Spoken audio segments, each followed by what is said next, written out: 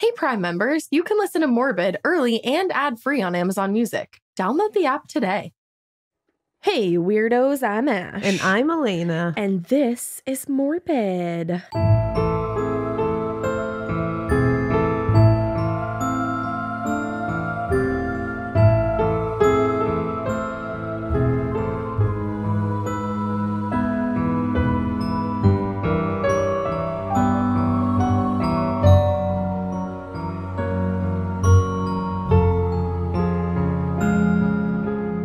We're back. We're back and we're better than ever. That's right. And I'm not snarfing and coughing as much as I was. We love that. So this is new and Ash is back. She was only gone for one, but that's fine. Yeah, did you miss me? Did you miss her? Oh, no, I was asking you. Oh, I did. Did you miss me? Of course. Good. But I had Caleb to talk about cryptids with. I know. That's why I asked if you missed me, because it's like hard when you like replace me with somebody so wonderful. You know? He is pretty wonderful. I love that, man. But you know what? You're both wonderful in your own ways. Thank you. You know, Thank you so much. I know me and Drew were talking about Caleb last night and he was like, I miss Caleb. I was like, you could probably tell him that and he would just get on a plane or like start driving. Truthfully. Yeah. Truthfully. I believe that wholeheartedly. That Caleb would just jump in some form of transportation and be here with be like, I'm on my way. The correct amount of hours that it would take. Honestly. Yeah. I wouldn't be able to host him right now because my spare bedroom is literally filled to the brim with laundry. And then this weekend we were like, oh, we're going to do that laundry. Like, let's start it. Oh, no, we did. We started to. Oh. And then my wash machine made this noise. It said, and we figured it's probably broken. I think it might be. Yeah. Also, don't make me laugh too hard because I have gunkus. Oh, you got the same thing I got. I'm still in that. This is going to be pretty funny, actually, because if we make each other laugh, we're going to sound like we are actively dying. Yeah. So, I sound like I have a disease. Yeah, like me too. If I laugh, I sound like I have like destroyed my lungs for years. Yeah, absolutely. You know? Yeah. Well, it kind of goes along with this story. I feel like you need to have like a hard way about you. Ooh, I like gunk in the throat. Crazy chain smoker laugh. All right, cool. It just like fits for the story. You gotta be like Polly from Peaky Blinders. Okay, so it's funny that you just said Peaky Blinders. I have never watched Peaky Blinders, but although you should. I've seen. I know I should. It's hard because Drew doesn't like a period piece, but you know what? And he considers anything like that is not now in the past a period piece. It's so good. Though. Like I think Succession was a period piece because it was like a couple years ago, literally.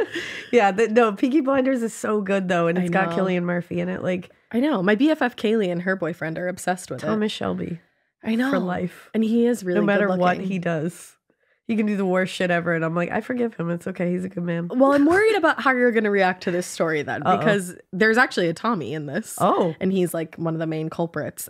Today we're going to talk about the Glasgow Ice Cream Wars. Ooh. Which is bonkers. Like you hear ice cream and you're like, oh, like ice cream, yum. Yeah.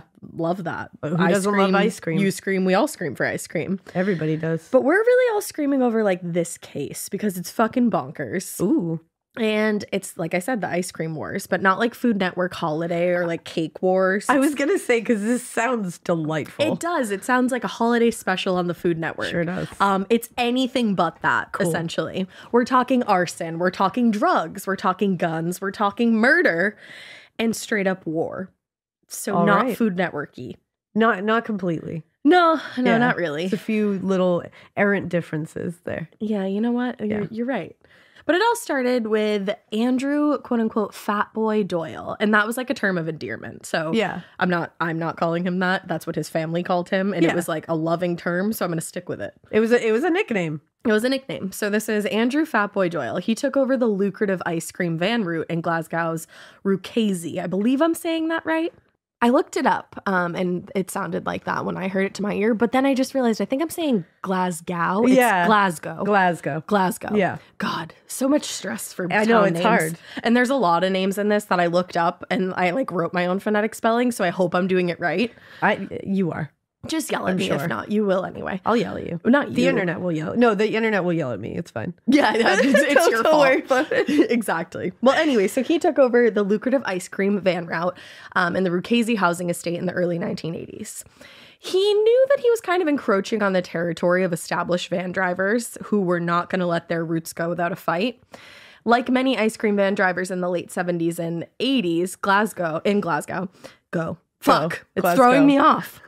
go to Glasgow. There you go. But like many of those drivers, he knew that there was more money to be made selling illegal goods on van routes than there was in more respectable trades. And he kind of hoped to get in on the action. Yeah. From what I've read, it doesn't necessarily seem like he didn't want to sell like drugs or anything like that, because that's what was happening on these van routes. They were selling toilet paper, cigarettes, beer, wine, and drugs. Contraband. Yeah, contraband. It was illegal to sell, like, you know, the toilet paper and stuff like that. You weren't supposed to do that. Yeah. Very illegal to sell drugs. Very. He wasn't into, like, the whole drug thing of it. He didn't want to do that, but he wanted a route of his own to sell what he wanted to sell. Yeah. So his rivals, though, were not going to let their territory go without a fight. They were very intent on holding down their businesses. They didn't want to let newcomers in. And they would stop at absolutely fucking nothing to make that clear. They started attacking van drivers. They started attacking customers at certain points. Ooh. Now, this war, quote unquote war, would conclude in April of 1984. But it didn't end with like somebody waving a white flag and being like, you know, this is so silly. Guys. Why don't you have this route? I'll take this route. Yeah. Kumbaya, baby. No. It literally ended with a fiery blaze and with 6 members of the Doyle family being brutally murdered. Damn. All over an ice cream van Holy route. shit. Yeah. The Glasgow... I did that right. You did it right. Okay. Yeah, you got it. The Glasgow Ice Cream Wars and the murder of the Doyle family really obviously outraged the Scottish public, and they demanded that the authorities do whatever was necessary to bring an end to this whole gang war that kind of started. And at this point, it was just overrunning the streets. But the police, obviously wanting all this activity to end, they quickly arrested 6 men for the murders. And as we know, it's like never really good when there's a quick arrest. No. It's like sometimes you're like, sometimes oh, wow. it works out. But But I never really want to hear the word like quickly arrested. Yeah. Which sounds crazy. no, because I know what you mean though, because it's like whenever you hear that the public was in this outrage and everybody was freaking out and it's like there was all this pressure. Yeah. And then They just quickly arrested some whole guys. chunk of suspects that they know did it. It's like, I understand what might be happening here. Yeah, exactly. But I don't know. I don't know anything about this case, actually. Neither so this did is brand new to I. me. Neither did I. Well, 2 of those 6 men were sent to prison for life for the mass murders of the Doyle family. And after nearly 2 decades, though, information came to light that seriously casted doubt on the guilt of those men and the extent to which the Strathclyde police and potentially even the entire Scottish legal system were willing to go in order to make that problem go away. Damn. So it's kind of one of those things where they were feeling the pressure. It seems like anyway, they were feeling the pressure and they needed to put some amount of people in prison. But let's head back to the 70s for the sake of the story. Let's do it. So throughout the 1970s, the Scottish government started clearing out what were known, it's not a nice thing to say, but what were known back then as the slums of Glasgow. And they were relocating the residents to newly constructed high-rise housing estates like the Ruchasey housing estate. Now, a lot of times the rents were kind of subsidized for low-income families, that whole deal. And for the most part, the housing estates were built and managed by local government agencies trying to solve a problem, but at the same time, they were sort of just adding to it. That makes sense. That's When you- usually what happens. When you like dislocate and then relocate people, there's going to be some problems that go along with that. Because many of the poorer residents were, like I just said, completely dislocated, which added to the desperation and then led to an increase of crime. Mm-hmm. The new low-income homes were usually located on the outskirts of the city, which meant that there wasn't easy access to resources and even just like essential items like grocery stores and social services, stuff like that. Especially for those that didn't have a car. And back then, not everybody was tooting along in a brand new whip, you know? Now, the government at the time couldn't really get together a sustainable solution. I know that's like so crazy to think about. Yeah, that's wild. Yeah, so people took it upon themselves because they really had no other option. And this is when informal businesses and services like the ice cream vans in Glasgow, Ruchasey's estate, came into play. So the ice cream vans were said to have sold everything, quote, from fish to cigarettes. And they were really like, quote unquote, general stores on wheels. I love that. It's really cool to think about. It is kind of cool. Because there weren't local markets or even bus lines in these areas. Yeah, so these are just rolling general stores. Exactly. The ice cream vans became lifelines to the residents in these estates if they needed to get stuff. Now, at first, the ice cream vans were pretty much how they are here in America, like today. They were just vans filled with all kinds of treats, rolling around the little areas in town, playing music, selling said treats. But the summer season in the UK is one, pretty short, and two, pretty unpredictable. So when it wasn't chilly and rainy, people weren't necessarily looking for ice cream, but they were looking for snacks and daily use items. And from time to time, some drugs. Yeah, just time to... Think Uber Eats or DoorDash before it's time, but with less big business ties. There you go. The people driving these vans weren't going through background checks. They weren't having to, provide a license. No, nothing like that, really. You could pretty much just get a van, get into it, and start your little business. It was like a startup, yeah. After you got your van, you'd have to set up some kind of, buying some kind of stock from a local distributor or a dealer, if that was part of your business model, and you were ready to go. But for those that couldn't afford to buy a van outright, they could actually lease a van either weekly or monthly. Oh, okay. There was organizations where you could go to. This was far more common because, as I've made it clear, these areas were not flushed with cash. Sorry, John Ralphio. Don't want to take your flow. Sorry. But in this model, the leasing firm was responsible for the maintenance of the van, getting it insured, and any other fees that were associated with operating it. And the driver had to cover the cost of gas and the stock of his or her products. Because back then, women were driving these vans too. Yeah. Now, the trade-off with this way of doing it was that the driver was paid about 50 or 60 pounds a week, and the rest of the profits went to the leasing company. Okay. So that's how they made their money. Yeah. It didn't bring in as much money for the drivers as it did for drivers who could buy their own van, but it was more affordable, and there was still a profit to be made for drivers that could find and keep a good route. But that was kind of the crux of the issue. Finding the route was one thing that was lucky in and of itself, but then keeping the route was even more intense. This is when the territory stuff probably comes into play. Yeah, exactly. Now, because unemployment rates were really, really high right after the end of World War II, and there wasn't as much opportunity for formal employment, the competition for van routes began instantly. According to Douglas Skelton, who co-authored the book Frighteners with fellow journalist Lisa Brownlie, I believe is how you say it, back in those days, quote, the dirty tricks had been limited to schoolboyish acts like squirting windscreens with the raspberry liquid used to flavor the vanilla ice cream and double stopping. Now, double stopping was when one driver followed a rival driver to their route and cut ahead of them to steal their business. Wow. Yeah. So it was pretty... This is that's little kid shit. It was pretty innocent when it first started. Just squirting raspberry shit on the windshield. That's funny. Yeah, exactly. Annoying, but funny. Yeah. Turn your windshield wipers on, you're good. Yeah. It was when it got later into things that it wasn't really just raspberry coming at your windshield. It was sledgehammers. Oh, okay. Literally. That's different. A little bit. That literally hits a little different. Quite literally. Quite literally hits raspberry different. Liquid versus sledgehammer to the face. One is just turning on your windshield wiper, maybe getting some new windshield wiper fluid because you used a little bit too much. Yeah. The other one is getting an entirely new windshield. And face. And face. You're right. Yep. Yeah, and maybe a plastic surgery appointment. Yeah, that would hurt. Yeah. Damn. They were a bunch of shade queens. That escalated so quickly. It did.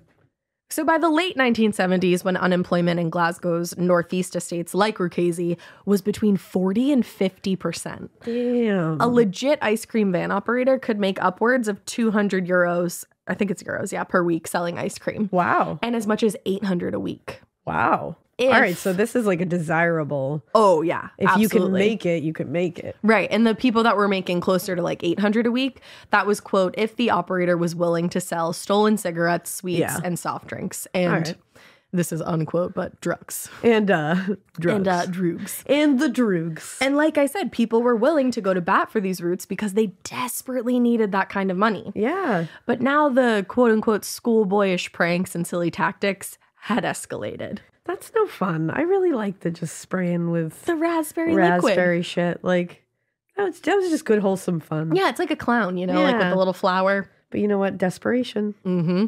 Now, drivers in this new period of time, like I said, would vandalize other vans, sabotage them, threaten the other drivers, pretty much every time it became physical. Ugh. And this was all so that a driver could keep the best route.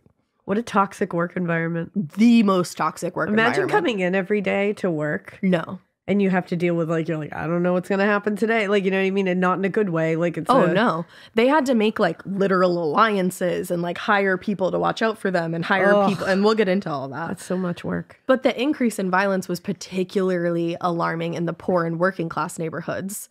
But it also wasn't just confined to those neighborhoods. It was alarming there because it was scary, but it wasn't just those neighborhoods. In the early 1980s London, drivers were also engaging in a myriad of tactics to protect those more lucrative routes and also resorting to violence. In December of 1981, 3 men from the Piccadilly Whip Ice Cream Company were put in jail for an intimidation campaign on another driver that escalated to a really violent point.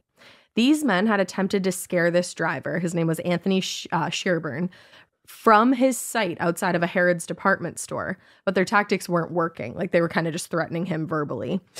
So when they realized that wasn't working, they drove a truck into his van and then beat him to the point that he, quote, lost his 2 front teeth and had 2 broken ribs. Oh my God. Yeah. So that's where it all started. Holy shit. Now, at the start of the 1980s, there were 3 leasing firms behind the ice cream van industry. They were the Viking Ice Cream Company, Capaldi, and the I'm going to look this up. Hold on. I didn't know if it was Marchetti or Marchetti, but according to pronouncenames.com, it's Marchetti. Marchetti. So yeah, we had all those companies just, leasing out their vans for the ice cream people. Now, until the early 1980s, all 3 of these companies were regularly profiting from leasing out their vans and selling products to the self-employed drivers. But by 1982, all 3 companies were reporting annual losses. And they attributed these losses to, quote, loss of sales, repairs to vans. Yeah, I was going to say. And all the difficulties of starting new drivers. Because who the fuck wants to join this business? Now that it's become this. Yeah, exactly. Like there's a very specific person that will weigh the risk, the cost and reward here. Yeah, a little pro and con list. Well, yeah. Like somebody just got beaten so badly that their 2 front teeth are gone. And they broke 2 ribs.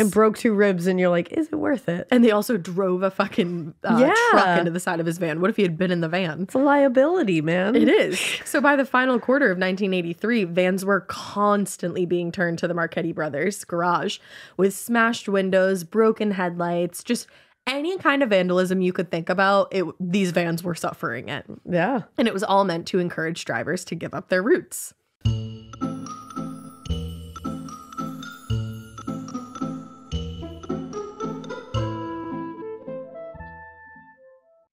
I'm Ash. And I'm Elena. We host the hit show Morbid. Normally, we focus on what happens in the lead up to death. But this time, it's about what happens next. If you had the chance to be brought back to life hundreds of years in the future, would you take it? Lawrence Pilgrim, a lifelong scientist, planned for death his entire life because for him, death wasn't the end. It was just the beginning. Wondery's new podcast, Frozen Head, tells the story of a man obsessed with immortality and the lengths he'll go to bring his wife with him against her wishes, tearing their family apart in the process. Follow Frozen Head wherever you get your podcasts. Hey, Prime members, you can binge the entire series ad-free on Amazon Music. Download the Amazon Music app today.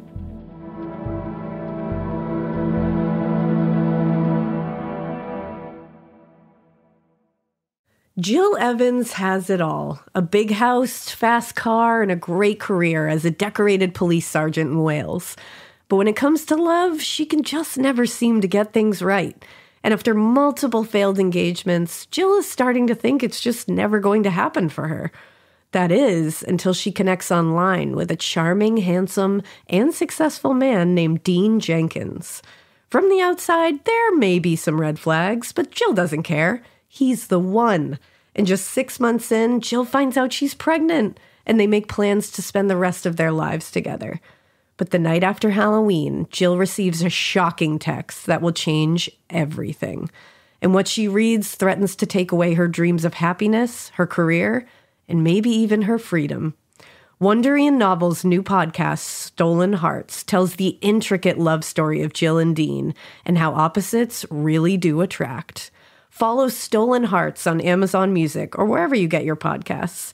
Hey, Prime members, you can binge the entire series ad-free on Amazon Music.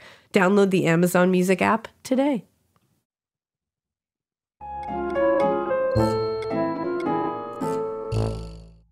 So now we really get into the beginning of the Ice Cream Wars.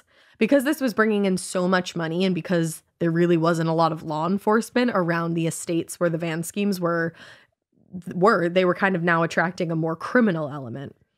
These dudes who wanted an easy way to quickly and easily offload stolen cigarettes and other goods that could be sold on the ice cream vans, they had their perfect ticket. Oh, yeah. Know? This is like the ideal thing now. Yeah.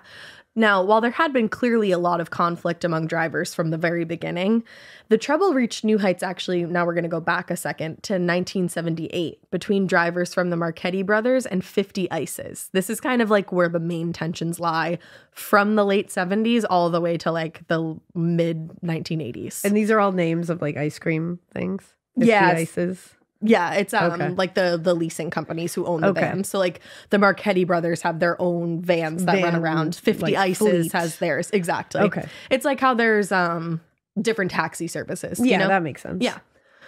And 50 Ices was a little bit of a smaller leasing firm. But that's where a lot of the tensions were between these two. This was primarily taking place in Glasgow's Barlanark neighborhood. For the most part, flare-ups between the groups were minimal, quote, as long as they stuck to their respective sides of the scheme. So it was like Marchetti brothers could have this route, 50 Ices drivers had this route. You do not cross routes. Never like, the two shall meet. Exactly. But every now and then, a member of one group would infringe upon the territory of another, causing yet another outbreak of violence and vandalism. And what also complicated things was that there were a lot of the working class people in this area. They had ties or like some kind of connection to the Ulster Defence Association, which is the UDA. Oh. They were a Protestant paramilitary group that terrorized Northern Ireland and also parts of Scotland. And this meant that sometimes the religious affiliations between drivers led to even more violence. Oh my God, the layers. It's crazy. It really doesn't it from what I know of Peaky Blinders, it sounds like that. This is very Peaky Blinders. Yeah. And just wait, I feel like it only like I said, never seen The it. vibes are here. But the vibes feel right. And it only vibe years. Oh, yeah. Now, this was the case in October of 1978. Tensions were already super high between drivers working for Marchetti Brothers and 50 Ices. And things escalated when one of the drivers attacked the van of a driver from the rival company. So we have two rival drivers fighting with each other. Okay. Now, some members within that rival company also had ties to the UDA. And the police were starting to hear word that there was going to be some kind of retaliation for this fight between them. Oh, shit. And they were hearing that the UDA affiliated members were getting ready and starting to arm themselves for some kind of big retaliation. My God, this is so Peaky Blinders. It's crazy. Now, the police knew some of the more notorious key players, if you will, and they were able to get involved before anything escalated to the point of like what they thought was going to be a very bloody battle in the East End. But it only kind of put like a temporary Band-Aid on the overall problem. Throughout the rest of the year, there were regular small fights between the rivals, but those were kind of just hints at what was to come. When two van drivers from Glasgow's suburbs, Dennistown and Easterhouse, started encroaching on routes in the Barlanark in early October, 4 Marchetti drivers began a campaign of intimidation, threats, and vandalism. And by the end of that month, it resulted in a serious assault on one of the suburban drivers. Jeez. The Marchetti drivers ended up being arrested and charged, but the charges were dismissed for all but one of them. Only one of them got the charges. And that man ended up being sentenced to serve 5 years in prison. Damn. Now, despite the one prison sentence, the campaign of intimidation and violence successfully did drive the suburban drivers out of the area, which, like, along with the lack of consequences, showed that the violence was the answer when it came to protecting your route. I'd say that was a pretty bad move. If you get dismissed on all these charges and only one person gets in trouble, you're like, okay, so what are my odds of getting in trouble? I was just going to say, I'll play those odds. Why not? Exactly. Now, because the criminal activity among the East End drivers had gotten so fucking crazy, there were another group of people who saw this as an opportunity. Those people formed a protection racket. Whoa. Yeah.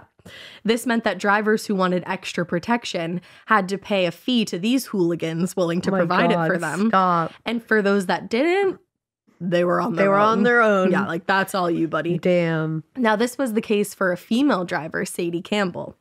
She had started driving back in 1982, and in the beginning, she was actually paying a protection fee because she was like, you know what, I'm not fucking with all this.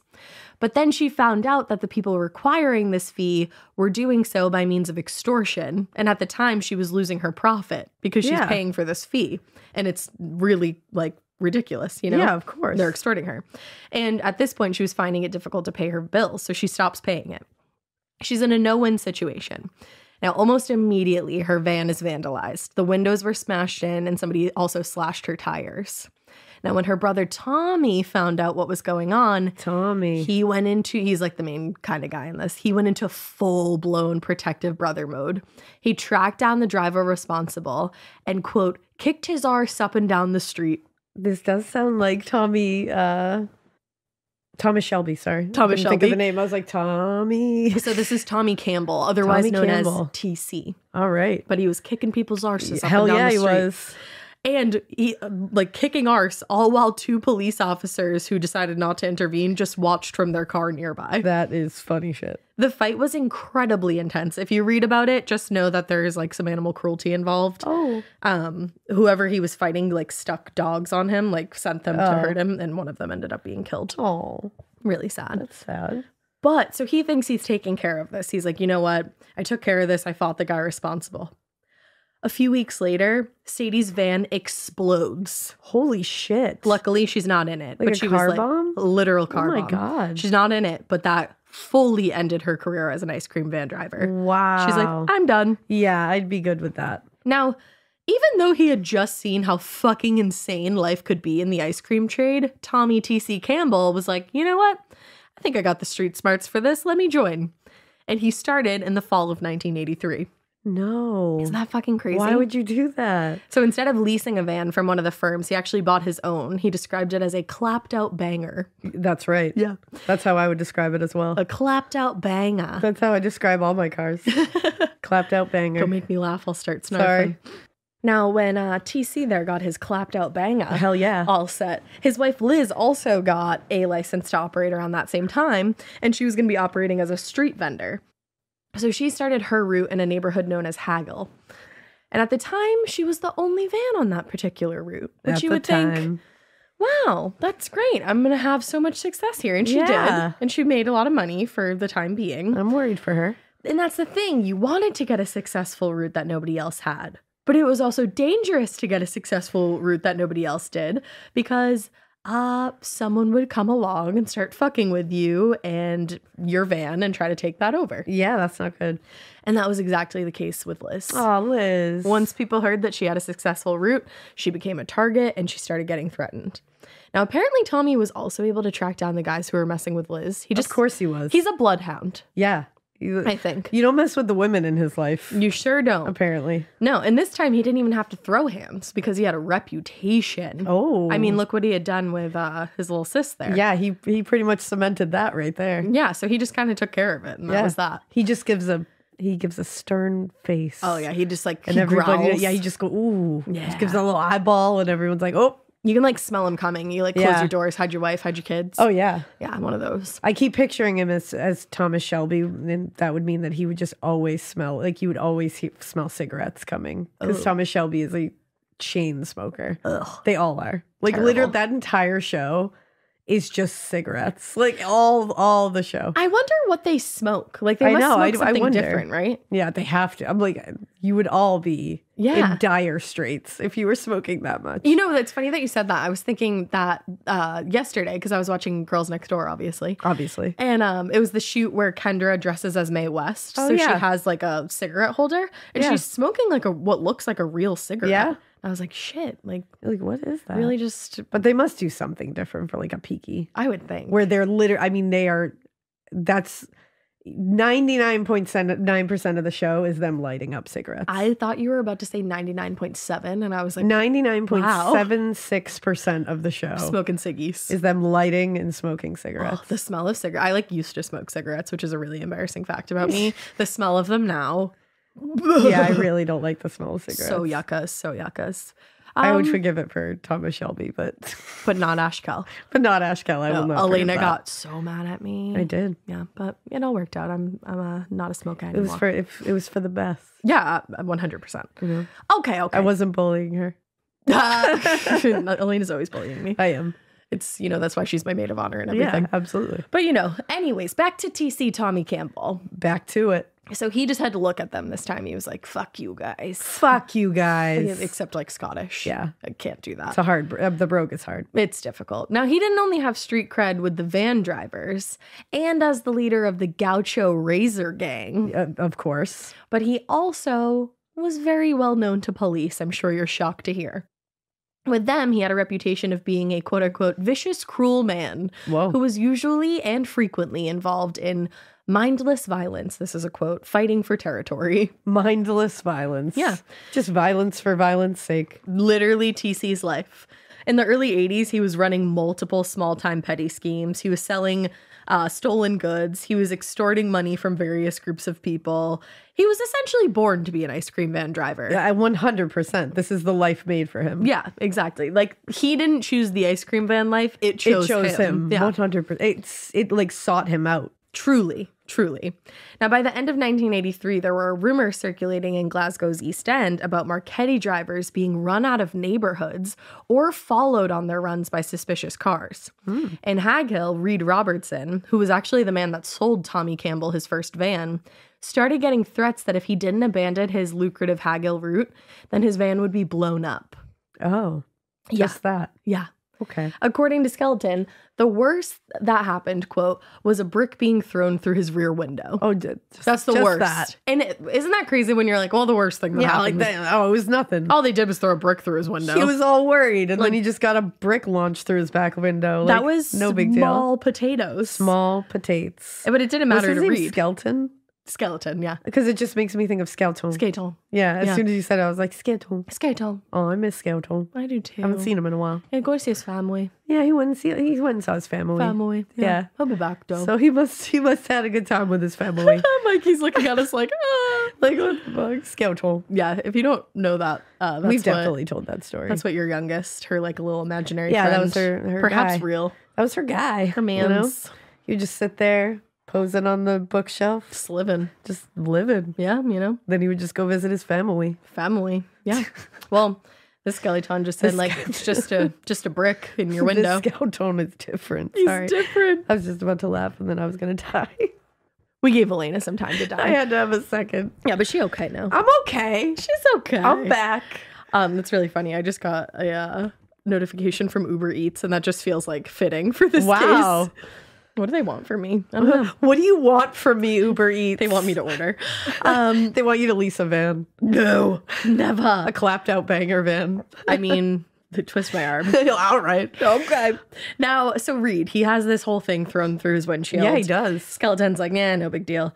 Reed's like, big deal. I'm not going to sit around and wait for things to get worse. Everybody take my route. Here you go. Reed for the win. Yeah. That's what I would do. I'd be like, yeah, no, that's as bad as that gets. Yeah, he gave up his route. And it also wasn't just the Marchetti drivers being targeted. At the end of September, a 50s ICE's driver was just wrapping up the end of his run in Rukazi, and he was going to be calling it a night. As he was finishing up, he saw a dark-colored Ford Escort pull up behind his van, and then two men wearing masks came out from the car, both holding shotguns. Nope. The driver, John Brady, immediately threw his van into gear, put the pedal to the fucking metal, and sped away. And as he sped away, these masked men banged on the sides of the van, smashed one of the windows in, and just the whole time were like screaming threats to Brady. This is a lot. This is terrifying. One might say this is the most. Also, the fact that this happened and I have never, ever, ever heard of it. Me neither. Fucking bonkers. This is really wild. It is. Now, when he made it to safety, Brady told the van's owner, who was Samuel McBride, about his ordeal, and McBride took the information to the police in Easterhouse to make a formal complaint. It's unclear if the police actually followed up on this complaint. It doesn't seem like they followed up on a lot of these complaints. Doesn't seem like it. They're like, yeah, that's like they were like, your this business. is annoying. So yeah, exactly. But either way, McBride made the decision pretty quickly after all of this to sell that van to Tommy Campbell and leave the ice cream business for good. And that's why that van was a clapped up banger. Yep. There you go. I was like, there you go. There you go. There you go. So, like, we've been in 1983 for a while. We have. 1983. The year of John. The year of John. What a year. And of escalation in the ice cream world. You know, same thing. And now it wasn't just the... I see no difference. I don't really see any difference at all. That's what I said, right? Quit making John? yourself laugh. Now, it wasn't only the van drivers who were receiving threats of violence and actual harassment. It was anyone even associated with the business at all. This was the case in late October for Marchetti Brothers supervisor, James Mitchell. He just finished his shift and he left the Marchetti garage a little bit after midnight. Now, as he's driving home, a dark-colored sedan drives up behind him real fast with the high beams on. So he slows down. He assumes the car behind him wants to pass. But the other driver came up next to him and ends up keeping pace with him. Oh. Very, what's that fucking movie with Jared Leto that we watched it recently again? Oh, The Little Things. The Little Things, when he does that. Oh, so creepy. Yeah. So he keeps pace. He's just driving along right next to him for a few hundred feet. And then Mitchell notices somebody in the back seat roll down the window and point what he believed was a gun in his direction. No. So he banged a hard turn down the next street available, and the other car ended up speeding away. But had he not had a street available, he very well could have been shot. Yeah, I'd say so. From Hags Hill to Cartine to Rukazy, someone had their sights on taking over the ice cream van runs in Glasgow's East End, and they were doing it one neighborhood at a time. Also, if you see a dark-colored sedan in these neighborhoods... Run. Get the fuck out of there. Run. There was dark-colored sedans everywhere. Yeah. I'm like, not a lot of people had access to cars. All of a sudden, they just find access to cars. All of a sudden, there's just dark-colored sedans, like, coming out of their ears. Yeah. Seriously. They lurk in. They have so many. It's fucking crazy. In late October, drivers in... This is going to be an attempt. It's called Garthamlock, I believe. Oh, I love that. It was a suburban neighborhood in a northeastern part of Glasgow. Garthamlock. But drivers there had become so terrorized that finally the police intervened. Finally. It took this long. I just can't get over the name of that. That's awesome. I just keep thinking of like Wayne and Garthamlock. Right? It's wild. I was Rock like, on. I'm trying.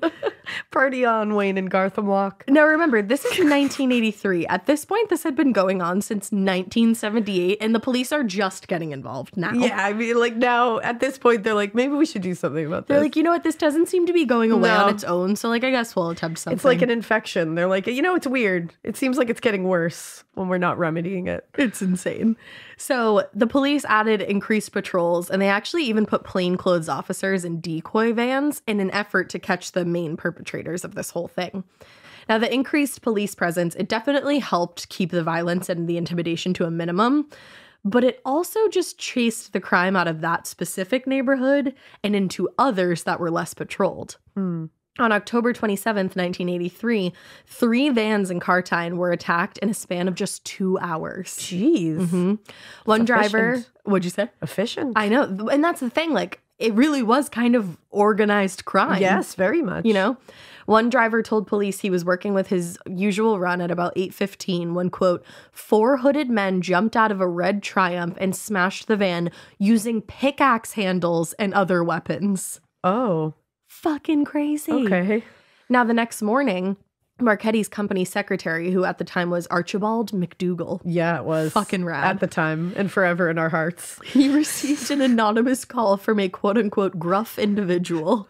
Yep. I would like to be described henceforth as a gruff individual. Gruff individual. Who told him, quote, I wish I could have a brogue for this, but I'll try to be gruff. Scottish brogues are just so hard. They are. And I love them. They're so like pure and close to my heart that I don't want to fuck with one. No, I know. Yeah. I know. I'm just going to be gruff. If we can't attack your vans in the North Garthamlock area because of the heavy police activity, then we will attack your vans everywhere else. And that's what we done last night. Done last night. I love it. There you go. If you don't get your vans out of the Garthamlock area, then we'll do it again. I love it. That was pretty gruff, That right? was. That was gruff as fuck. Thank you. I did get a little English. I would describe you as a gruff individual if I heard you say that. Thank you. Like, that's what we done last night. I know. Oh! There you go. There it is. That's all I can do, though. Okay. That's all I got. That's what we done last night. You got to say, that's what we done last night. It's very Boondock Saints. Yeah. Except they're Irish. Oh, shit. But but yeah. I think we sounded a little more Same Irish. thing. We probably did. Yeah. Well, I don't know. Anyway. All I can think of is donkey. That's all I can think of, too. So we done last night. We done last night, donkey. There you go. Now, the van runs as we, I'm like in a brogue. The van runs. As we know at this point, definitely provided a profitable income for those willing to drive the routes. But the increasingly criminal nature of the business started offering even more financial opportunities. Uh-oh. For drivers who didn't want to get directly involved in vandalism or intimidation, there were plenty of teenagers in and around the council estates willing to do it for them for just a small price. I love like the like entry level positions. It's like for those who don't want to get directly involved in the violence and intimidation, you can enter hire this a way. teenager. Yeah. It's like you can have your own run. Yeah. You can be one of the people who sells the illegal goods. Yep. You can be one of the people who extorts the drivers for protection. Just for their lives. Or you can be a teenager who's going to vandalize some who will vans do the intimidation for the drivers. Yeah. It's kind of a pyramid scheme. Yeah, there's a lot of different like little tendrils to this business, and I appreciate that. Yeah. So the teenagers, they were so getting in fucked on up. this now. It's fucking crazy. And it's sad too. Like we're lolling, but it's really sad that it came to this. Well, that's and the thing is when you really, because you can like laugh about just like how outrageous it got. Well, and it but sounds fictional. That's the thing, because you think of it as like Peaky Blinders, but like then when you really lay it down and you kind of like peel away all of this, it's out of pure desperation. Exactly. All of this. So All it's of like it. when you really look at the origin of it, you're like, oh, well, that sucks. Yeah. Like that sucks. That desperation causes this, you know? It really is like a case study on It's sad. society. Yeah, it's really sad. It is. So the teenagers. The teens. In April 1984, 17-year-old William Hamilton and a group of his friends in the Cowdenbeath estates were paid £70 by a man named Thomas Lafferty, which I just like Lafferty. Lafferty. Yeah. Thomas Lafferty told this William and his friends to smash up the van of a female driver whose route ran through the neighborhood.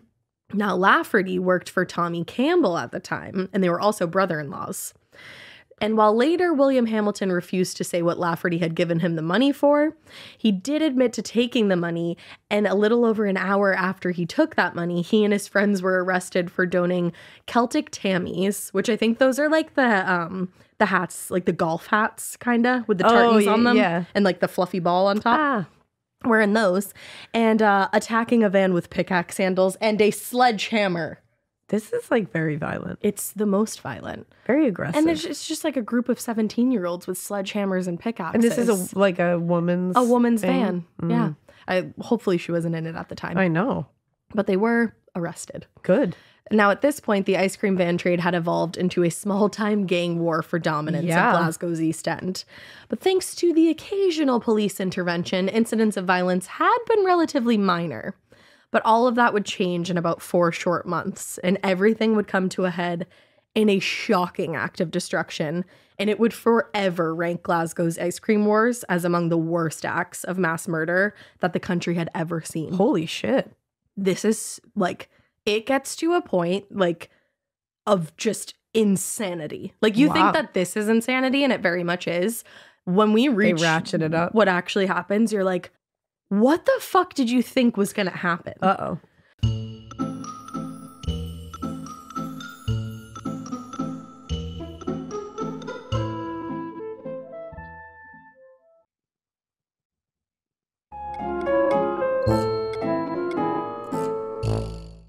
So, back to Andrew. Andrew Fatboy Doyle. Our guy. Our guy. The efforts to run Marchetti vans out of the Gartham Lock area had been largely successful. And by November, there were only 2 Marchetti vans operating in the neighborhood. One of those was driven by James Mitchell Sr., who was the father of the Marchetti supervisor who was run off the road. Okay. And I lost my place a little bit. And the other driver was Mitchell's 16-year-old daughter, Irene. Oh, wow. Yeah. And that's the thing, like I said, women were obviously driving too, but the young people were driving, kids. like 16-year-olds. Yeah. If you had a license, you had an opportunity. Holy shit. Now, the obviously limited competition appealed to Tommy Campbell's sister, Agnes Lafferty, who was driving a van for 50 Ices at the time. According to her, the 2 Marchetti vans, quote, had a monopoly in the scheme and were charging the earth for their stuff. And she wanted to take advantage of the opportunity to bring some competition to the neighborhood. So she sees an opportunity here. Okay, Agnes. Now, when the Marchetti... Okay, Agnes. Okay, Agnes. I'm here with you, I guess. Yeah. I'm worried for you. Yeah. When the Marchetti's company secretary, our boy Archibald McDougall... Our boy of forever. Forever and always. Forever in our hearts. When he heard about Lafferty's decision to begin operating in Garthamlock, he knew he would need to add additional drivers in order to lock Lafferty and 50 Ices out of the neighborhood. Damn. So they're all coming up with like schemes to get the other one out. Schemy schemes. Now, other Marchetti drivers had expressed interest in this run, but the recent flurry of threats and vandalism were still fresh in Archibald's mind. Yeah. And he knew whoever he put on the route was going to have to be somebody who wasn't going to be easily intimidated. Yeah. And that is where Andrew Doyle comes in. Andrew Fatboy is the one that's not? Is not easily intimidated. 18 years old. Imagine that's your rep. Like they're like, we need someone who will not be intimidated. We pick you. I'd be like, oh my God. Okay. I would pick you. You would pick me? You're not easily intimidated at all. That is true. Yeah. You know that. That feels good. Yeah, no problem. That feels right. I'd pick you, fat boy. Yeah. I wouldn't do this, though. No. This would intimidate me. I would not pick you for this particular thing. This. If it was like a different thing where I didn't want you to be intimidated, thanks. But I appreciate it. I would never send you into these streets. Yeah, I wouldn't do this. I would be intimidated as fuck. But Archibald did pick Andrew Doyle. He was like, he's a good choice. He called him and he offered him a van to operate rent-free. Whoa. Which was huge. Yeah. Like, that's a massive opportunity. In order to, quote, freeze out any competition from rival firms. Now, like we just said, this is a big deal. It wasn't like people were just throwing free vans at people who needed money left and right. No. And at the time, Andrew Doyle likely thought this was a great opportunity. His family lived in like the newer housing estates. There was a lot of them living in one little apartment. Like, this was a huge opportunity. Yeah, absolutely. He had grown up in a large, well-known family, and they were a really liked family. They grew up in Rukazi. He was over 6 feet tall with a, quote, big, bulky build. And that's why his friends and family had taken to calling him Fat Boy. It was a term of endearment. Yeah.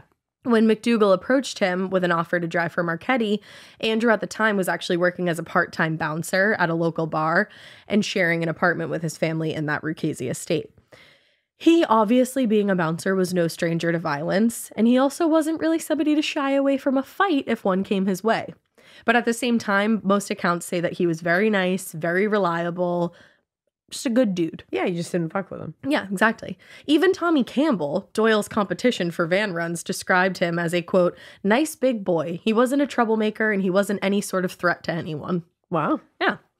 Now, McDougall instructed Doyle to run the same route as Tommy's sister Agnes, staying either in front of or behind her the entire time. Wow. So they're trying to intimidate her off this route. Yeah. Andrew starts driving in November, and it didn't take long for the intimidation and threats to begin. One night in November, he was actually at home, not by himself, but at home, like you think you're safe there. Yeah. Watching, you would think, watching television with his brother Stephen, and they hear a car outside. So Andrew looks out the window and he recognizes the driver. So he leaves the apartment and he goes out to talk to the man. But he doesn't get any further than the stairs and he's attacked from behind. Whoa. Yeah. The man knocked Andrew to the ground and then he and 4 other men proceeded to kick and punch him for several minutes. Oh my God. The attack was the first of a string of what they called back then frighteners, which were intimidation tactics used to deter the Marchetti driver from continuing his Garthamlock run. Damn. Yeah. Now, a neighbor testified in court later that she had seen the fight outside the apartment and actually identified Tommy Campbell, Thomas Gray, Gary Moore, and Joe Steele as the attackers. Andrew actually didn't report the attack to the police, but when he informed his supervisor about it, McDougall, he called the Easter House Police and did report the attack. The Easter House Police went to look for Andrew to kind of take a statement from him. Yeah. And they ended up having a hard time finding him along his route. And when they did eventually track him down, he was like, no, I'm not talking about that. No, I'm good. He's like, nope. And he basically just told them it had nothing to do with them and to mind their own business. Wow. So he knows what he's doing. That's the thing. He's not easily intimidated. He just got the shit kicked out of him. And he's like, I'm not going to police. Yeah. I got definitely this. Very deeply entrenched. Exactly. So the attacks continued through the rest of the year, with Marchetti and 50 Ice's vans taking heavy damage from rocks, bricks, hammers, you name it. Just before Christmas, Tony Capuano, a driver for Agnes Lafferty, was on his way home after finishing his shift when 4 men in a, quote, wee red Fiesta. A wee red Fiesta. Pulled out it, and you would think that's not that scary. No. But they pull out in front of him and they throw a mallet through his windshield. Imagine a wee red Fiesta causing that kind of fucking like, no. That's like sending a little, like a little Prius. toddler in with like a machine gun. Like that's the same kind of vibe there. That's the exact vibe. Threw a fucking mallet through his windshield. Damn. Nearly hitting Tommy Campbell's other sister, Liz, who was sitting in the passenger seat. So you don't want to fuck with Tommy Campbell's family. No, you do not. So Capuano tried to get away, but the men in the Fiesta pursued them, quote unquote, aggressively until they reached Agnes Lafferty's house. And when they reached that house, obviously nobody's going to fuck with Tommy's family. So the car disappeared down a side street. Now, a month later, near the end of January, Irene Mitchell's van was parked in the Gartham Lock when she spotted William Hamilton, that guy from earlier, and a small group of boys headed her way. The Mitchells had run-ins with Hamilton a few times before. I was talking about one earlier. And usually this was at the urging of Thomas Lafferty. So she started the engine and started to pull away, and a hammer came flying through her back window. What is with like hammers, sledgehammers, mallets? Like that's like very, that's like brutality. Like, you know what I mean? Like this is so different the way this is being handled. Yeah, you're just throwing hammers like through throwing people's like hammers windshields. and mallets and shit at people. Like that's just so down and dirty. This whole kind of thing shit is so you down know, and dirty. it's so down and dirty. It really is. And that causes so much damage. Like you are throwing something to cause like maximum damage. And like potentially death. Exactly. You get hit in the back of the head with a You fucking can crack mallet. a skull easy. Easy. And with like the force that it takes to continue like Ripping crazy. through the air. Like that's insane. It is. So as the attacks increased in both frequency and intensity, so did the violence and threats from both sides. Rumors started circulating about one driver threatening to kill the other. But up until this point, everybody just kind of thought that was drunk shit talking. Yeah. Like everybody's like, oh, I'm going to kill him. I'm going to kill her. Yeah.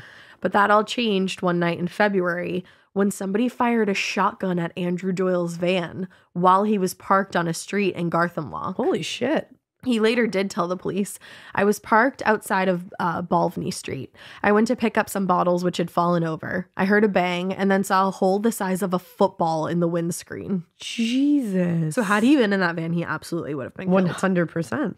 Ann Wilson, a teenager who had actually been helping Andrew on his run, told the police that she saw men wearing balaclavas and she didn't see their faces, but she did see that they were driving a dark-colored Volvo. Oh, and they were wearing like those masks. Yeah, like I was like, I had to look up the pronunciation of that, and like the picture came up. Mask kind of thing. Literally, like you just see the eyes. Oh, that's so creepy. Fucking terrifying, and it's like all over routes for ice cream. Technically, and goods, you know.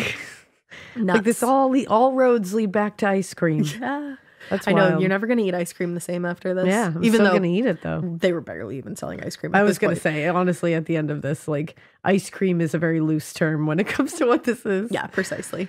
So the day after the shooting, Andrew flagged down a patrol officer to report that 4 men in a Ford Transit van had been following him that day around Gartham Lock all afternoon. Now, a few weeks later, on March 18th, 2 men in a Ford Transit van threw a brick through the back of his van, the back windshield. Stuff. Now, despite the escalation of the attacks and the stress that these attacks were probably causing Andrew, he refused to give up his route. And he rarely reported the attacks to anybody. He just kind of wanted to handle things his own way. Wow. Now, a few months later, his brother Stephen told a jury of an incident in late February in which, quote, Andy was in the house and Anthony asked him about the business of being shot at. Yeah. Andy told him not to say anything and just leave it. He obviously did not want to talk about it. My mother asked him what it was about as well, but he wouldn't say. Andy was just like that. So he's like literally just, he's like, don't worry about it. Like, I've got it under control. Yeah. Now, Andrew was only slightly more cooperative when it came to the local police, telling them he didn't really know of any reason why somebody would want to shoot him. Yeah.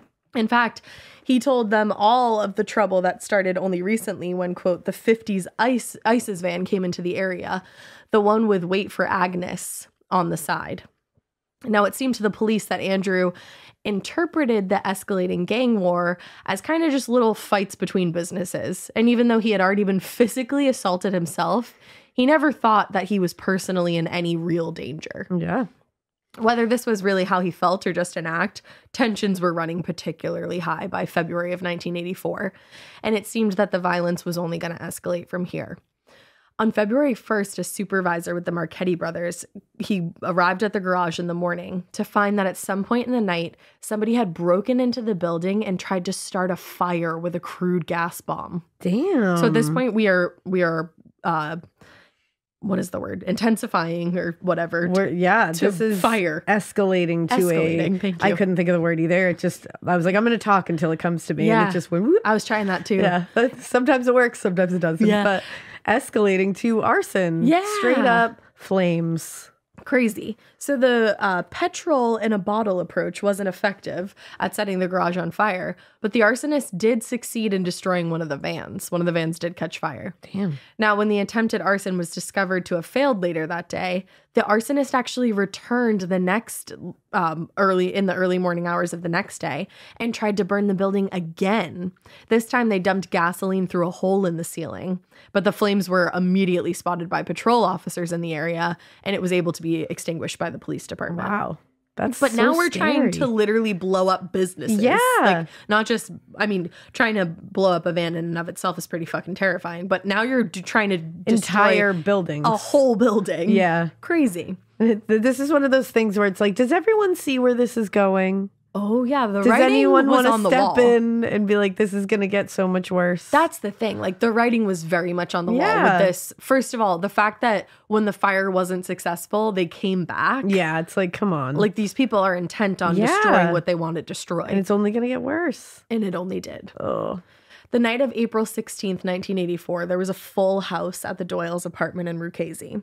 Andrew Doyle's parents, James and Lillian Doyle, were home, as well as himself and his siblings, Daniel, Stephen, and Anthony.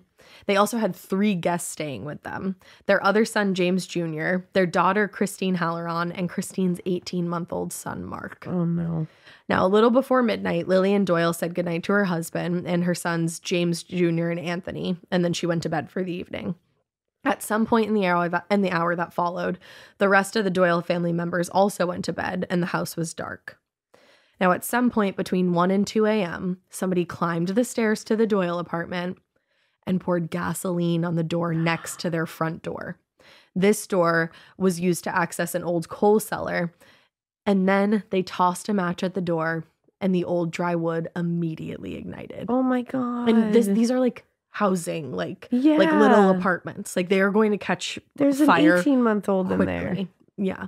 Oh. So Lillian Doyle, Andrew's mom, woke up to the sound of her daughter screaming in the night, and she woke up to see what she was screaming about. Now, Christine's baby actually had been sick with a cold in the last couple of days, so she kind of thought, oh, she just needs help with the baby. So she opens the bedroom into the hallway, and she's overwhelmed by thick black smoke and scorching heat that immediately forced her to close the door and stay back in the bedroom. She's fucking terrified. So she goes to the window and she threw it open. Maybe for like fresh air, because she had just basically like breathed in a whole, walked into a fire, essentially. Exactly. Or for a potential escape. By then, the neighbors had already begun to gather outside 40 feet below. My God. And they were shouting, telling her that the fire brigade was on its way. Now, a short distance away, another crowd had gathered, and this one had gathered around 22-year-old Stephen Doyle. Like his mom, he had been woken up by the commotion, and he got up to investigate, and when he opened his bedroom door, he was also pushed back inside by the smoke and the searing heat of the fire. So in a panic, he ran to the window, didn't think too much, just punched through the glass, cut his hand and arm in the process. He breathed a deep lungful of fresh air, went back to the door, and tried to make his way into the hallway to help any family members that he could. But he only made it a few steps before he had to go back into the bedroom. But he was able to grab Dixie, the family dog, before once again closing the door. He literally had no other option at this point. So he went to the window, sat on the ledge for a minute, and jumped 3 stories to the ground below. Holy shit. Badly injuring himself in the process, but he saved him and Dixie's lives. So local firefighters received the call about the fire at the Doyle residence a little before 2:30 in the morning, and they responded immediately. Their first priority was to get anybody inside to safety, but the flames were still burning, like way too hot for them to even get to the door. They couldn't even get to the door. So they had to work to extinguish the fire from outside. Now, once they were able to access the apartment, firefighter Gerald Lafferty, so many Laffertys, I know. he entered the apartment wearing a breathing apparatus, and he was carrying a small extinguisher to kind of clear his way. The first member of the family found was Lillian. She was hanging half in and half out of the window. Ugh. And as he moved toward her, she screamed at him to help the children first. Oh. She was like, don't bother with me. You go get them first. Oh, my God. So in the next bedroom, he found Andrew and Daniel kneeling in front of the windows, and James Jr. lying on the bed beside them. Whether out of confusion or just a desire not to abandon their brother, they both refused to leave, and they actually had to be dragged from the apartment by firefighters. Oh my God. If you Google it, there's a picture of Andrew Doyle being taken out of the apartment by the firefighters, and he just looks like in a daze, obviously. My God. So when Lafferty reached the third bedroom, he discovered James Sr. lying on the floor next to his daughter's bed. This is really, really, really sad. Christine was still in bed, and she seemed to be using her body to shield the baby from harm. Like, she laid on top of the baby. She was severely burned. There were no signs that she was conscious, but baby Mark appeared to be breathing. Holy shit. So the firefighters removed mother and child from the apartment, and they attempted to perform CPR on Christine, but she was gone. Oh my God, that's so sad. 25 years old. Holy shit.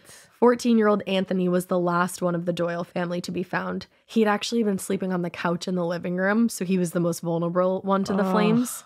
He was badly burned across most of his body, and like his father and brother James, he was laid outside while the emergency responders used a resuscitator to keep him alive. Oh my God. Now, the extent of the damage to the Doyles' lives and property was massive and shocking. Christine died at the scene. Anthony died on the way to the hospital. Baby Mark unfortunately died the following afternoon. No. He was transferred to the ICU at the Sick Children's Hospital in York Hill, but it was just too much for his body. Oh my God. James Sr. and James Jr. were both placed in the infirmary burns unit for extensive injuries and listed in critical condition. Oh my God. Daniel and Andrew were also placed in the burns unit, and their situations were considered serious. Stephen had suffered serious back injuries and shattered his left leg when he jumped from that window. He had to get multiple pins in his leg, among various other treatments. Lillian was treated for smoke inhalation and shock, actually, but was actually discharged later that day. So she survived. Several of the Doyles' neighbors, including those who'd attempted to rescue the family, were also treated for smoke inhalation.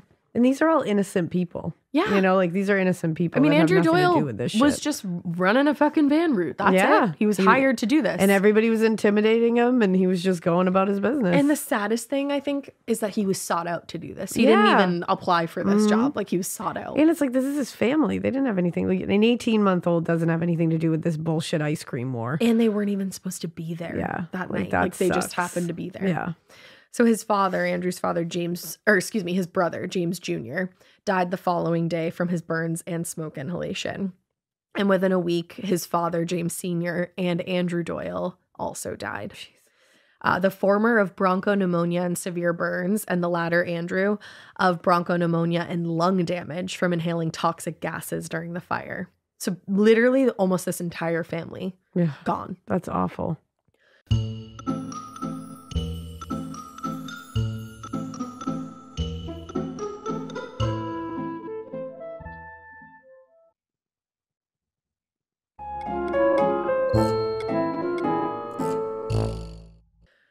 So as fire officials sifted through the wreckage of the apartment, they couldn't identify the origin point of the fire because, I mean, it had been just like ravaged. Just demolished.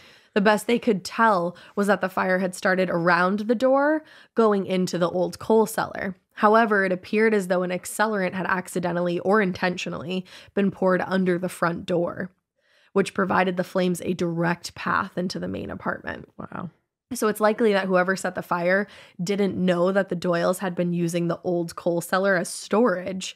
And behind that door were a ton of highly flammable items like tires, dry wood, stuff like that, which when held under pressure created a way larger and way deadlier explosion than hopefully was intended. Then maybe was intended, yeah. Right. Now, given Andrew's conflict with the drivers from 50 Ices and the recent escalation in violence, investigators were immediately sus and assumed that the fire was arson and murder. Yeah. With no time to waste, they set up an incident room at the nearby Easterhouse station and they were ready to go. Holy shit. So this case was assigned to Detective Superintendent Norman Walker. He was a veteran of the police force. He'd been on the job for more than 30 years. Whoa. Now, despite having been told about the feud between the ice cream van drivers, he didn't really have any concrete leads. He didn't really have any evidence because everything was burned in the fire. So he was just, didn't really have much to go on. He's just going off of what people are saying. Yeah, so he's going door to door in Ruchasy. And a few neighbors in Ruchasy reported seeing 3 or 4 boys in the area shortly before the fire. And another had seen 3 teenagers buying a can of gasoline a little after midnight on the night of the fire. So Walker finally got his first concrete lead when he interviewed a neighbor by the name of Reginald Rankin. Now, the fact that he didn't just like run with this is insane because this man tells him everything he needs, but the detective is like, okay, sounds good. Like, and why wouldn't chat you later. listen to a man named Reginald Rankin? You have to. I'd be like, tell me everything. It's an unwritten rule that if your name is Reginald Rankin, everyone has to do what you say, and you're going to tell the truth. Tell me prophesize to me. Tell me my future. Please. I'll believe you, Mr. Rankin. 100. Let's go. So that lead, like I just said, would be ignored for years. That's good. This lead that I'm about to tell you. According to Rankin, he and a friend had been driving, and I literally can't believe this has been ignored. Wait, you're going to get so mad.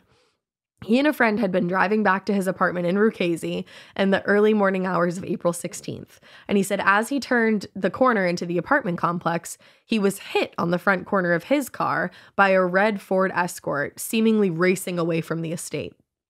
That's pretty damning. Only gets worse. He described the other driver as a man in his late 20s, early 30s with, quote, fair streaked shoulder length hair, of a slim build and wearing blue denims, a denim jacket, and a yellowish t-shirt. Rankin also told the interviewing officers that the man was short, about 5'6", and had a scar on his cheek, quote, just to the right of his nose. Like, literally gives him everything. This is like a really detailed description. Now, when Rankin got out of the car to confront the driver who had just hit him, 2 other men got out of the car, and all 3 of them ran off and just left the car. Okay, guys. So he checks inside the car. He's like, what the fuck is going on here? And notices a gas can in the back seat along with a strong smell of gas. We're just ignoring this? Now, he didn't report the incident initially or the accident because he didn't have a license or insurance. And he was like, you know what? I think we're just going to let this go. I'm going to re-up that and then I'll let them know. He didn't know about the fire yet either. Yeah. But he came forward once he knew of the fire and the deaths of the Doyle family. So after telling this story to the officers who were literally going door to door for leads, he expected to hear from them sooner or later. Yeah. No one ever contacted him to follow this up. Guys... Like, y'all. How does this shit happen? That's what I want to know. Like, shitty detective work. Yeah. You've been on the force 30 years, and this tip was just literally, like, neatly wrapped in a bowl and tossed, or in a bow and tossed onto your lap. It was under a fancy cloche, and they were just like, voila. Here it is. Here you go, sir. Nah. And they were like, no, I don't want that. I'm going to make my own. Why would I do that? Why? So searching for any lead in the case, or maybe not. Or maybe not. Maybe not. Perhaps not. Detective Superintendent Walker started interviewing the men being held at Brownlie Prison's C Hall, which was a holding area for prisoners awaiting trial. Now, it was in this C Hall that they encountered a man named Billy Love. He was a thief, and he was awaiting trial for armed robbery. Yeah, he was. Yeah. Billy Love was. Absolutely. Yep. And he was there along with his accomplices, Ronald Carlton and John Campbell. Yeah. So Love told Walker that he had information about the Doyle family murders, but if he was going to give that information, he wanted to be let out of prison. Of course. He has something to gain. He's going to give you what you want. I don't think he's not just going to give it up for free.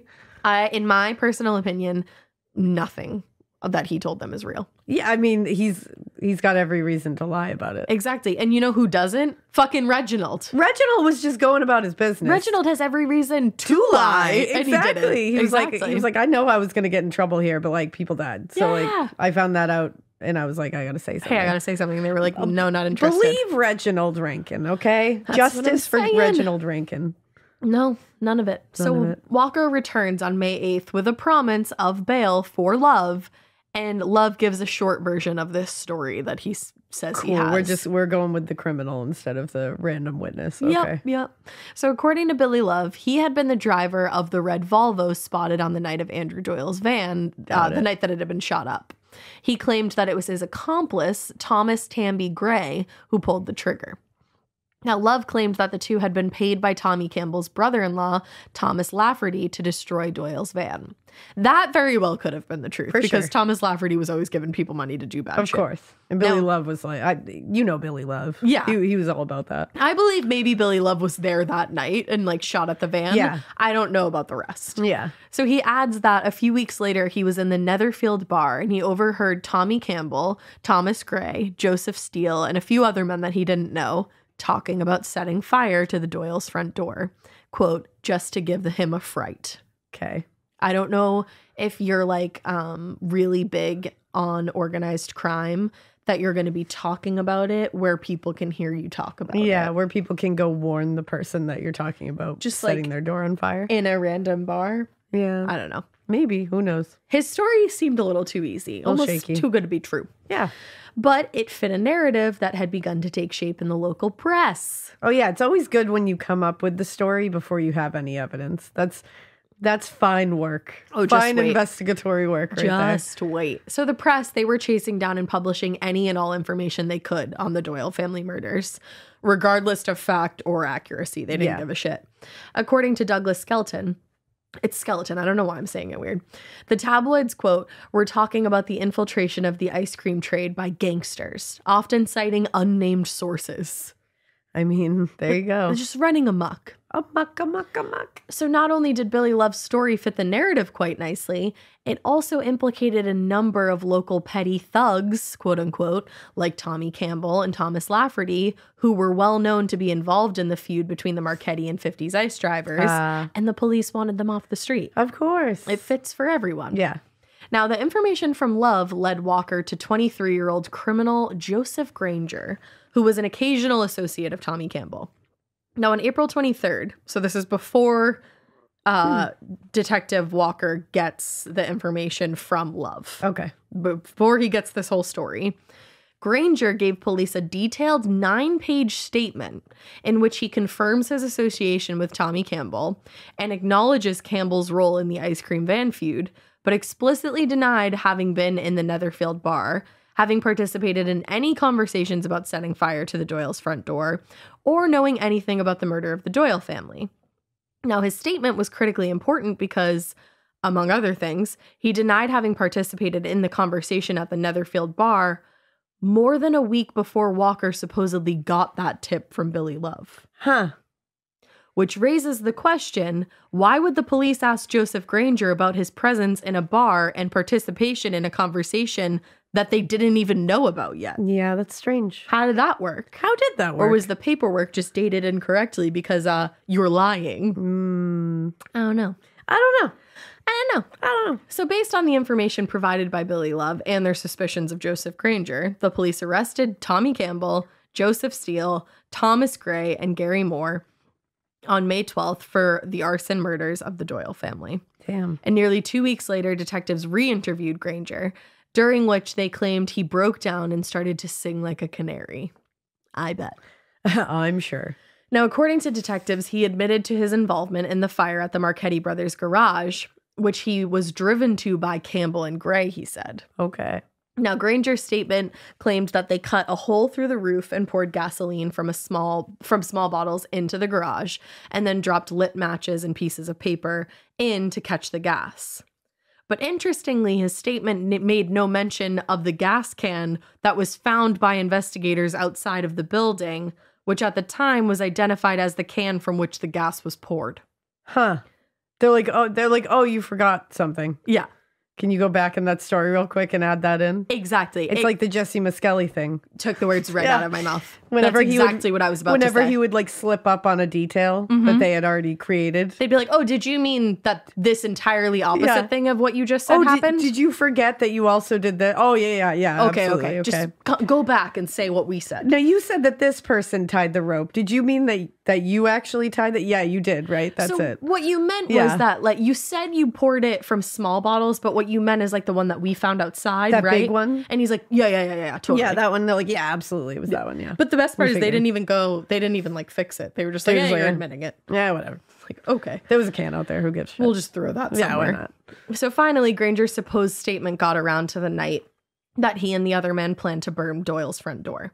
And a week later, he recalled the men dropping him off at home before they left to set the fire. So the statements from Granger and Love appeared to be tying up a number of loose ends of unsolved crimes in the East End. Huh. Who knew? Wow, what luck. And it also helped the police deal with a few troublesome characters from the neighborhood. Oh my goodness. And their case was only strengthened by statements made from a number of local teenagers, including William Hamilton, who I would literally bet $0 on. I was just going to say, wow, what a worthy source of information. Yeah. He confirmed the accused men's participation in the ice cream van feud and the attacks on vans and drivers. He maybe left out the part where he was completely involved. I was going to say, hello, Mr. Hamilton. Do you have something else to say? Always. So the detectives also managed to get Joseph Reynolds, whose sister was dating Gary Moore at the time of the fire, to identify Campbell and Moore as having shown up outside his sister's window shortly after the fire had been set. So they're putting them all in the right places. Of course. So the ice cream wars in Glasgow's East End, they were violent, disruptive, destructive, but for the most part, they were confined to a certain area and within a certain social group, and they rarely affected those outside of the Marchetti and 50s firms. The murder of the Doyle family, on the other hand, really represented a vaguely defined epidemic of crime that outraged the public, and the public demanded that something be done. Yeah. So pressure is being put on the police. Yeah. And then the tabloids and press only complicate things further because they're just sensationalizing all these stories. Of course. It's leading to an increase in social anxiety, panic. The residents want something to be done.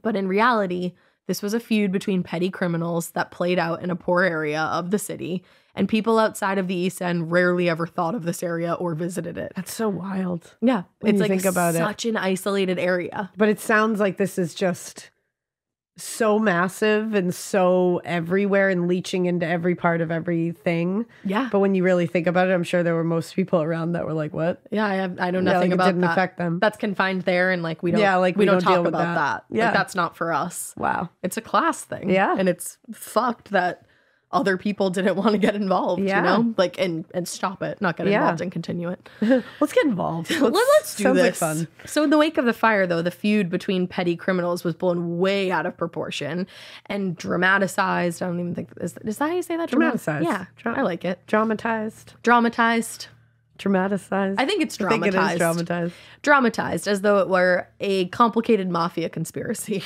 But under these circumstances, the arrest of Campbell and his supposed accomplices served not only to neatly close this high-profile case, but also as a demonstration of supposed action from law enforcement to address the growing crime wave. Yeah.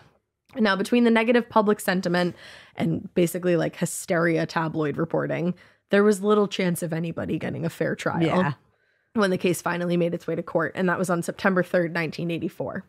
Tommy Campbell, Joseph Steele, Thomas Gray, and Gary Moore, all of them had maintained their innocence since their arrests. But in a case involving the murder of a family, which also included a baby, it's really unlikely that anybody gave a shit about what they were saying. No. Now, also charged at the same time were George Reed, because Tommy Campbell had purchased his first van from him. Oh, yeah. And John Campbell. Those charges actually would be dismissed not long after the trial started, but it's worth mentioning that they were players in the beginning of this. Now, in total, there were 16 charges, ranging from intent to intimidate and disorderly conduct to arson and murder. The trial was 6 weeks long, and the Crown's lead prosecutor, Michael Bruce, painted a picture of basically a mafia-style campaign of intimidation against Andrew Doyle and all the other Marchetti drivers, which was led by Tommy Campbell. Mm-hmm. He's the frontman.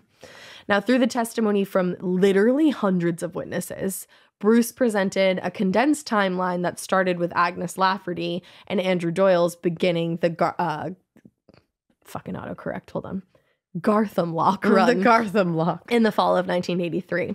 It set off a pattern escalating violence against Marchetti drivers, but Doyle in particular, which then led to the murder of those 6 members of his family on April 16th, 1984. So on paper, the case against all these men definitely seemed like a slam dunk. Yeah. Thanks to the press, the public had already formed opinions of all these guys and their guilt or their innocence. Guilt. Guilt. So all Bruce really had to do was reinforce what they thought they already knew, support the narrative with evidence and statements to the police. But the problem was that a lot of the prosecution's case was built on criminals and other unsavory characters making accusations and claims against other criminals and unsavory characters. That's the thing. It's he said, she said. Yeah. For instance, during an interview with detectives, Agnes Lafferty's daughter Carol told Carol. I just said Carol. Carol. Her name was Carol. She told the police that she had seen Joe Steele, quote, carrying a big gun about 2 feet long in the days before Andrew Doyle's van was shot up. Now, she said that like before the trial started. Mm-hmm.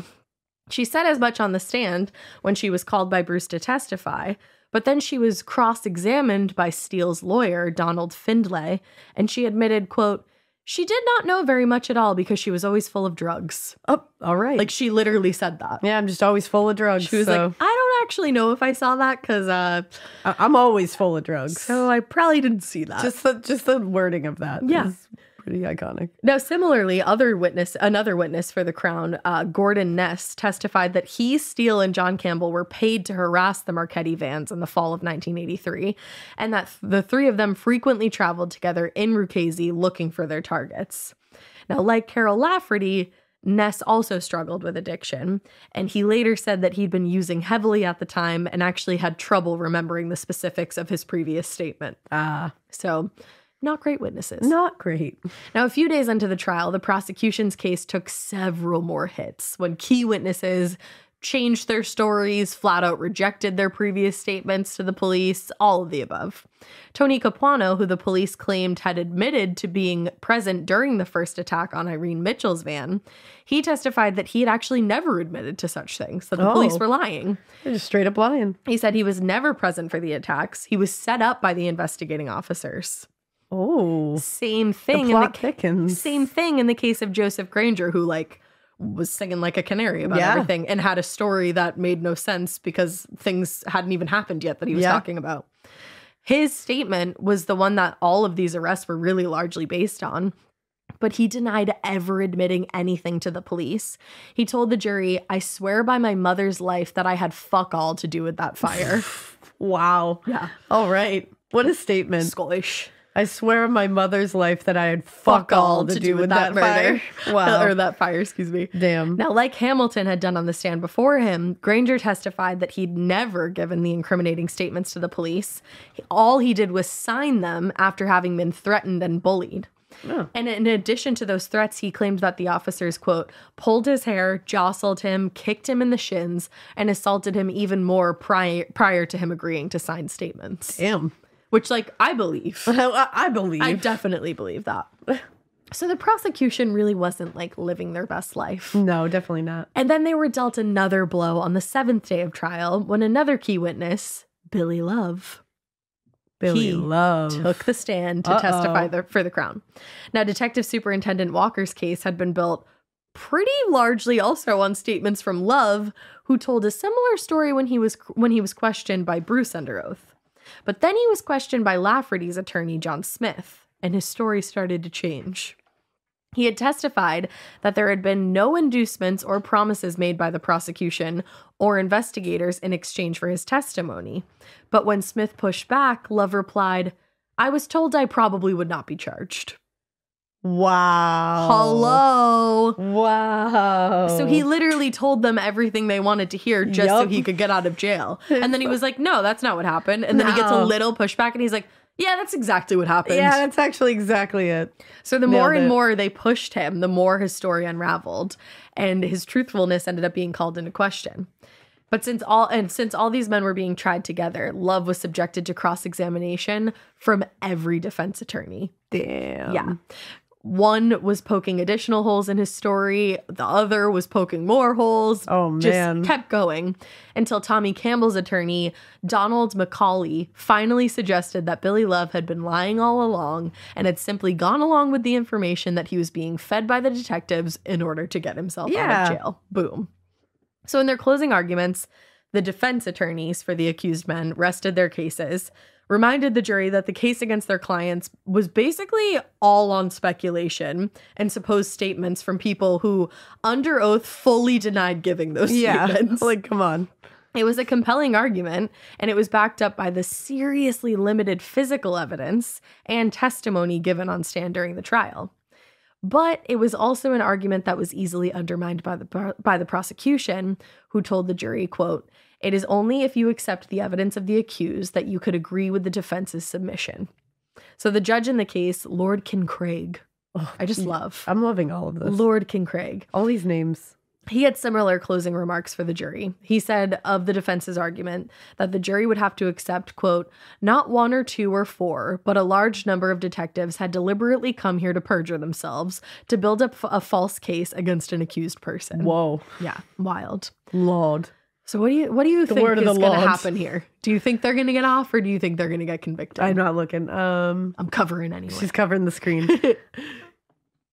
I still think they're going to get convicted. You do? Yeah. Okay. Because I think there's like a greater play at work here. Correct. Oh, I am. On October 9th, 1984, the jury retired to begin with their deliberations, and that spilled over into the following day.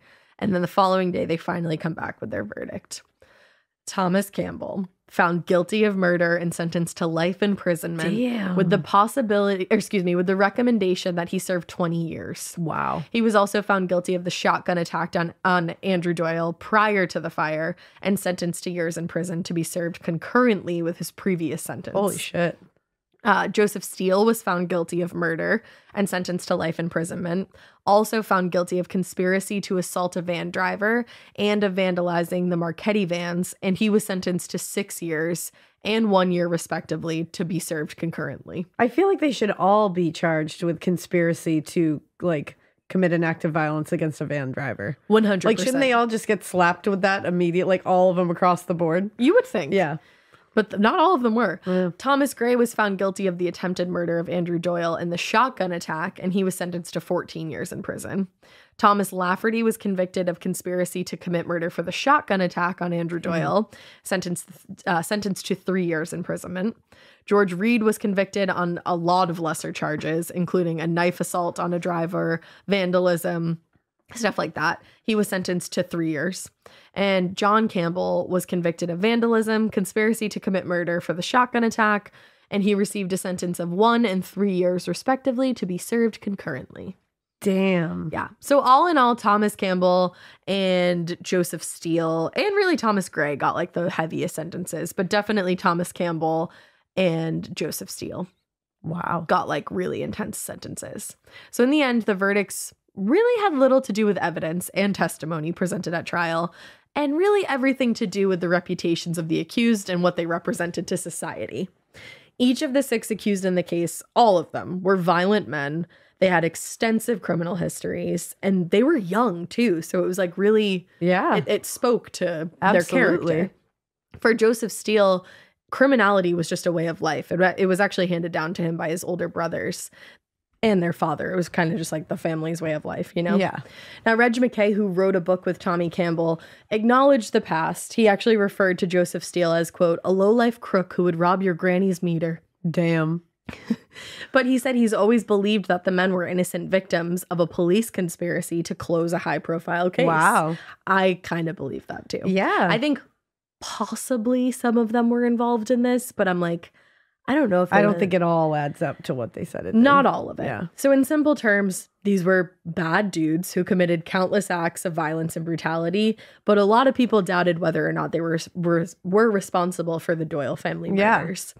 Over the years, Thomas Campbell and Joseph Steele did their best to keep attention on the case and tried to get the ruling overturned.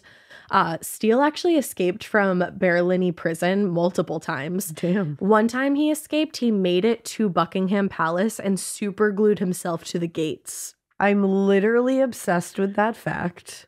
Same. That is the most unhinged shit I have ever heard. Certainly is. Super glued himself to the gates of Buckingham Palace. But was ultimately returned to prison. Oh, he was? Yeah. That didn't work for him? It was like he's not still there, super glued to Buckingham Palace? No, sorry. Wow. Super glue. I'm like, where'd you get super glue?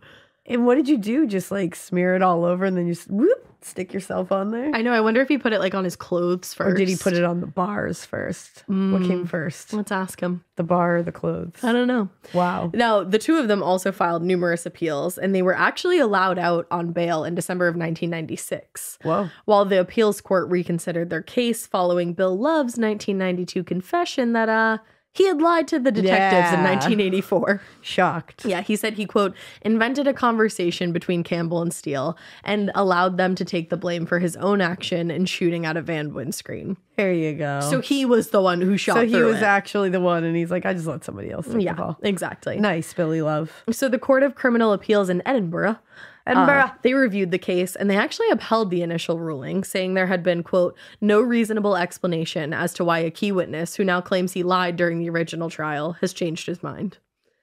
Guilt. Yeah, I was going to say.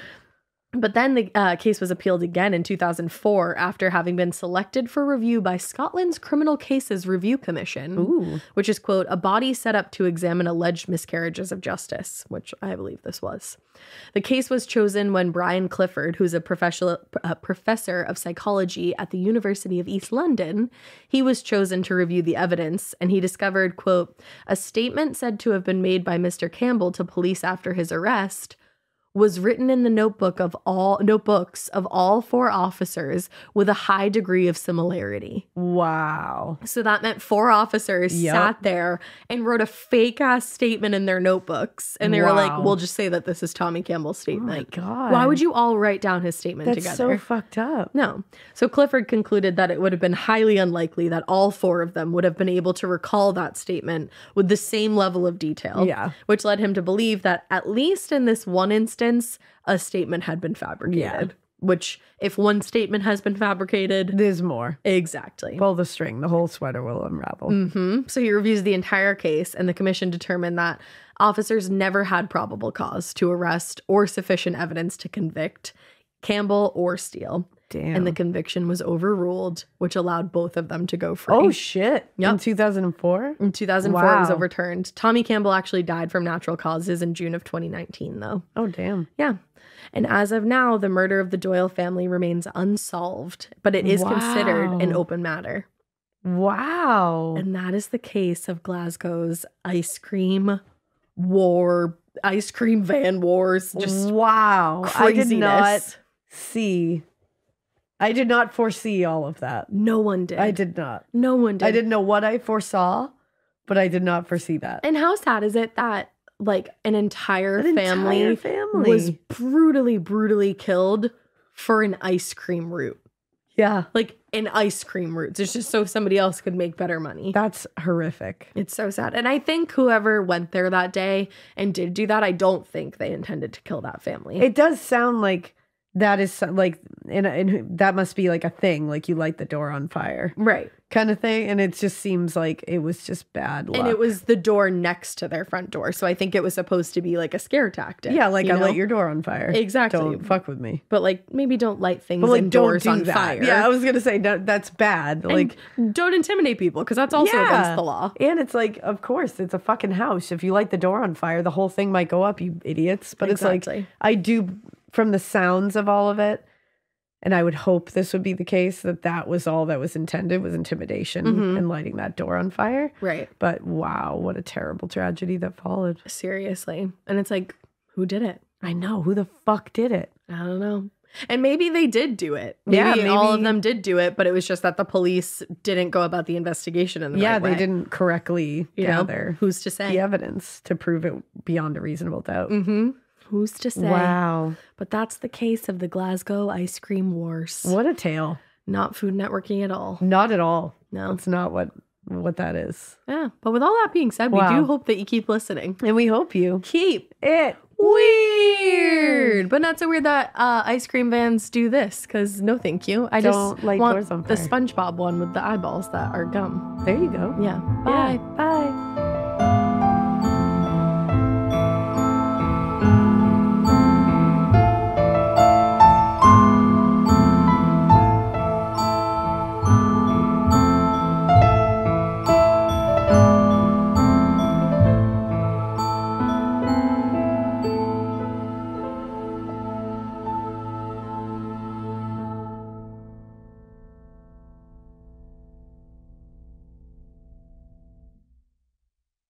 Hey, Prime members, you can listen to Morbid early and ad-free on Amazon Music. Download the Amazon Music app today. Or you can listen ad-free with Wondery Plus and Apple Podcasts. Before you go, tell us about yourself by completing a short survey at Wondery.com/survey.